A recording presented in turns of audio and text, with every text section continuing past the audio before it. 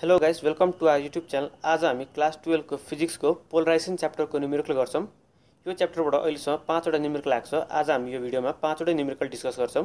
Numerical गर्नुभन्दा अगाडि तपाईहरुले भिडियोमा देखाएको फर्मुलालाई भिडियो पज गरेर हेर्नु होला। यो फर्मुला हामीले न्युमेरिकल गर्दा युज गर्छौं। यो च्याप्टरमा धेरै जस्तो फर्मुलाहरु हामीले क्लास 11 को युज गर्नुपर्छ। फर्स्ट फर्मुला हेरौँ है, μ = tan थीटा।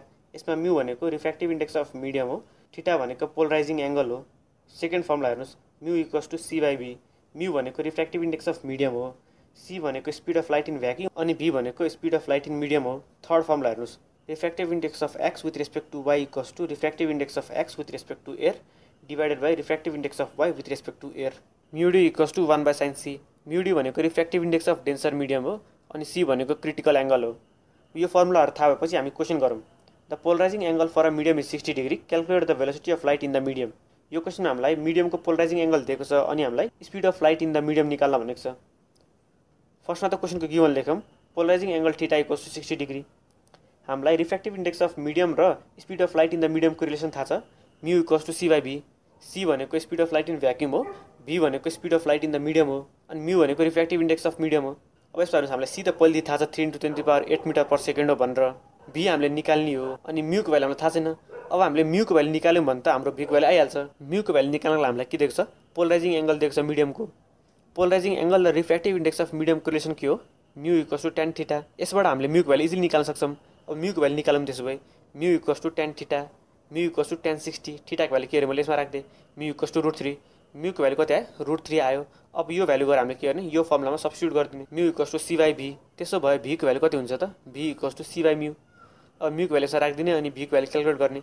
v को भ्यालु 1.73 × 10⁸ मिटर पर सेकेन्ड आउँछ। A beam of light is incident at a polarizing angle on a piece of transparent material of refractive index 1.62. What is the angle of refraction of the transmitted beam? यो क्वेशनमा हेर्नुस्, एउटा beam of light एउटा transparent मटेरियलमा incident भएको छ। Incident भएपछि some part के हुन्छ, reflect हुन्छ अनि सम पार्ट रिफ्र्याक्ट हुन्छ। अब हामीलाई यो एंगल अफ रिफ्र्याक्सन निकाल्न भनेको छ। त्यसको लागि हामीलाई रिफ्र्याक्टिभ इन्डेक्स अफ मिडियम दिएको छ।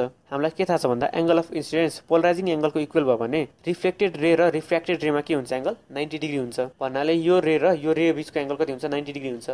यो रिफ्लेक्टेड रे हो अनि यो रिफ्र्याक्टेड रे हो, यो दुईटा बीचको एंगल कति हुनुपर्छ, 90 डिग्री हुनुपर्छ। यो स्ट्रेट लाइन हेर्नुस्, यो स्ट्रेट लाइनमा जतिवटा एंगल पर्छ यिनीहरुको सम कति हुनुपर्छ, 180 डिग्री हुनुपर्छ। अब हेर्नुस्, यो एंगल पहिलेदेखि 90 भइसक्यो, यो एंगल कति हो, यो एंगल थीटा हो अनि यो तलको एंगल के हुनुपर्छ, एंगल अफ रिफ्र्याक्सन। यसलाई r डिनोट गरौँ। अब हेर्नुस्, यो एंगल 90 भइसक्यो भने यो बाँकी दुईटा एंगलको सम कति हुनुपर्छ, 90 डिग्री हुनुपर्छ। भनेपछि r + थीटा कति भयो, 90 डिग्री भयो। अब हेर्नुस्, हामीलाई थीटा को भ्यालु निकाल्यो भने r को भ्यालु आइहाल्छ। थीटा को भ्यालु निकाल्नको लागि के देख्छ, रिफ्र्याक्टिभ इन्डेक्स अफ मिडियम देख्छ। अब थीटा को भ्यालु निकालौँ, tan थीटा = μ। त्यसपछि थीटा को भ्यालु कति आयो त, tan इन्भर्स μ। थीटा = 58.31 डिग्री आउँछ। अब हामीले यो रिलेसन युज गरेर r को value निकालौँ। r = 90 - theta, r = 90 - 58.31, r = 31.68। भनेपछि r को भ्यालु कति आयो, 31.68 आयो। अब लास्टमा तपाईहरुले कन्क्लुजन लेख्दिनुस् अनि हाम्रो आन्सर सकिन्छ। अब क्वेशन नम्बर 3 गरौँ। The critical angle for light in a certain substance is 45 degree, what is the polarising angle. यो क्वेशनमा हामीलाई एउटा सब्स्टेन्सको लागि क्रिटिकल एंगल दिएको छ अनि हामीलाई पोलराइजिङ एंगल कति हुन्छ निकाल्न भनेको छ। पोलराइजिङ एंगल निकाल्नको लागि के चाहिन्छ, μ को भ्यालु चाहिन्छ। μ भनेको रिफ्र्याक्टिभ इन्डेक्स अफ मिडियम चाहिन्छ। रिफ्र्याक्टिभ इन्डेक्स अफ मिडियम निकाल्नको लागि हामीलाई के दिएको छ, क्रिटिकल एंगल दिएको छ।